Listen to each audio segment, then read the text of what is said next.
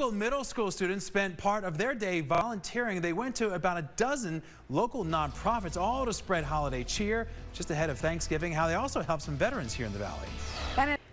Well, today, some Faith Lutheran students volunteered their time at the U.S. Veterans Home for their annual middle school service event. All right, so you had about 20 students there playing some games. They also painted some murals with the veterans. This happened this morning, and it wasn't the only nonprofit that they worked with. Faith Lutheran's entire middle school volunteered with 24 local charities and schools. Job well done. Absolutely.